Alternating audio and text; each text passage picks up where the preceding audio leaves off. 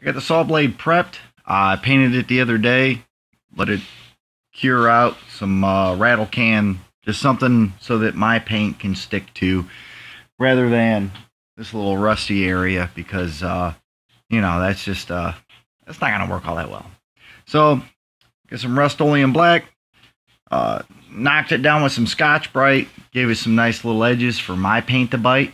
I got the reference art loaded up on a computer, and it's gonna be a nice like a sunrise, dawn, misty kind of looking thing. So that's what we're gonna do right now, is the mist. I have two tape marks.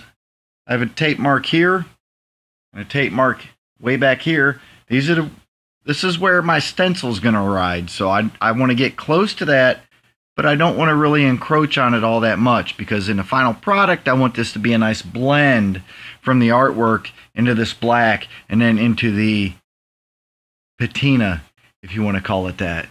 So let's put some misty sunrise stuffs in there.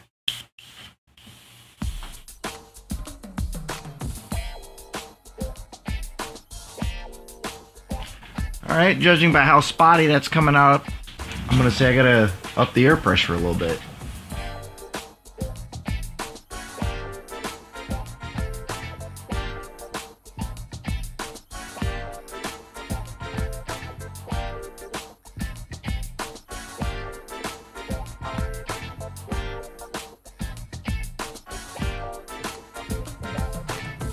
So the overall mood behind this piece, I know I haven't talked about this before, but the overall mood behind this piece is going to be cold.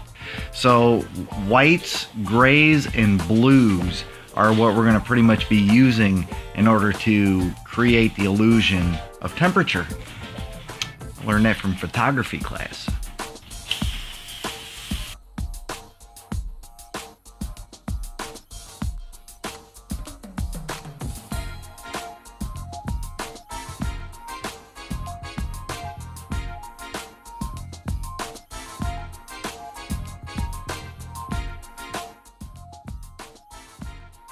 Alright, I'm going to let that cure for a second or two, and mix up a little bit of white, and I'm going to tone it down this time with a little bit of gray, maybe a Scotia black.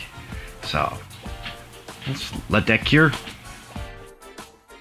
Alright, while you guys weren't paying attention, I went ahead and went back over this with a little bit of gray, knocked it down a little bit, and then that way when we do the next layer, we can have it just a little deeper gray, and it's going to keep carrying the illusion of our cold winter morning with a little mist or something there, right?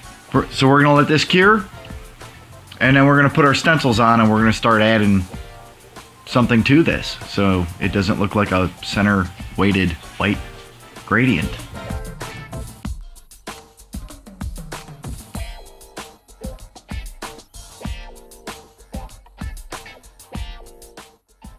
Did a little bit of tweaking to the stencil, extended it just so that we don't have any issues that look like it was stenciled.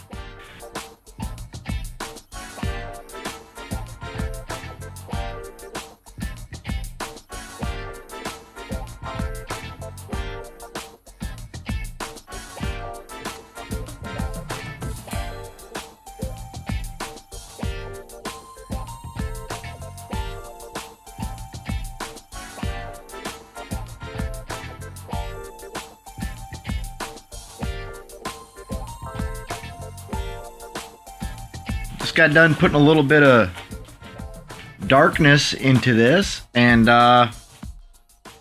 it's time to peel stencils.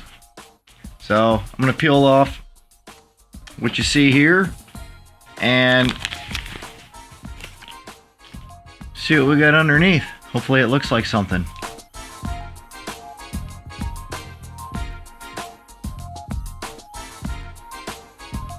All right, so there we go. We got the stencil off, and now it's time to put another stencil on.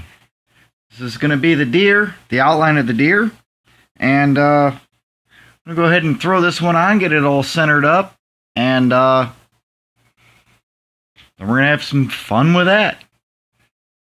Alright, so now I got just regular straight black mixed up in the airbrush. I'm gonna fill in the blanks here. Right after this.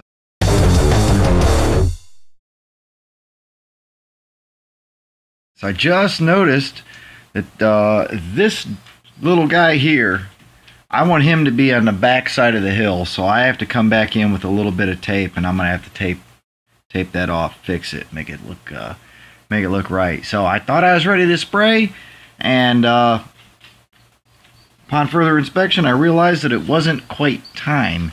So you know, this can happen to everybody. So just always be paying attention. Yeah.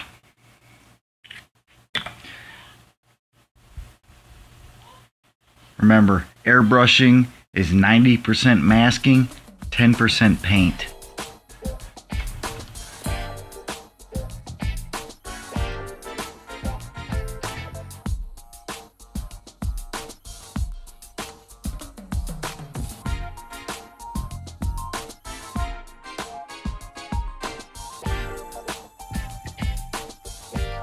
And now, time for my favorite part, highlights.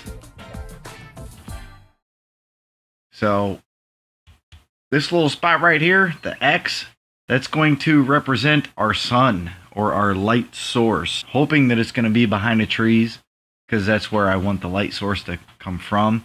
But anyways, we got the light source picked out, and then I'm going to add highlights to all the deer. So I got the Wicked Detail White thinned down, and it's a little thicker than the consistency of skim milk, so hopefully the tip dry is not going to be a monster today.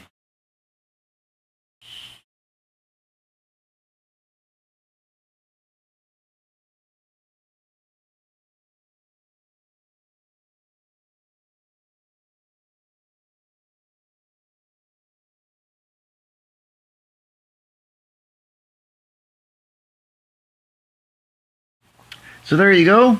I peeled off the mask after I did all the highlights, and this is what you get. Not bad, pretty quick, but I feel like that does okay. But that's not what I'm going for. So I'm going to take the white, and I'm going to add a little bit of mist in there, and that's going to tie everything together. So I still got a little bit of white left over from a little distance back. I'm going to just kind of mist everything on there, right?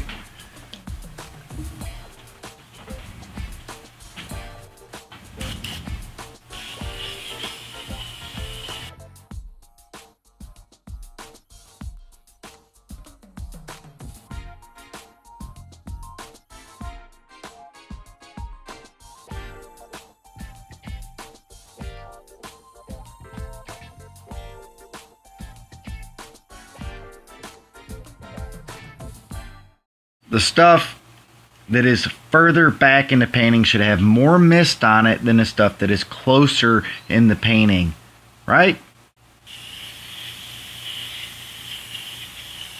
So there you go. Normally in a situation like this, I'd go back over it and I'd draw down the shadows, I'd put some more black on it, bring out the highlights and stuff like that to increase the amount of contrast in it. However, that's not what I'm going for in this painting. I want it to be blurry. I want there to be almost no contrast. I want it to be a cold, misty, almost rainy kind of miserable day, but miserable day with this beautiful amount of wildlife also in the picture. So that is the contrast, is the subject, not necessarily the painting itself. I hope you enjoyed this, painting some mist. So as always, subscribe if you haven't already, like us on Facebook, and see you on the next one. So here we are. It's the next morning.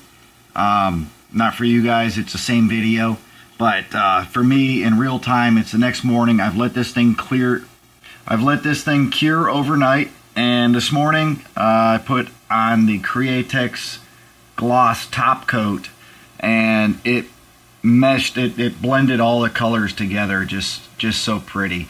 So it looks a lot different now today than it did last night. So let me get out of the way and you can get an eye full of this.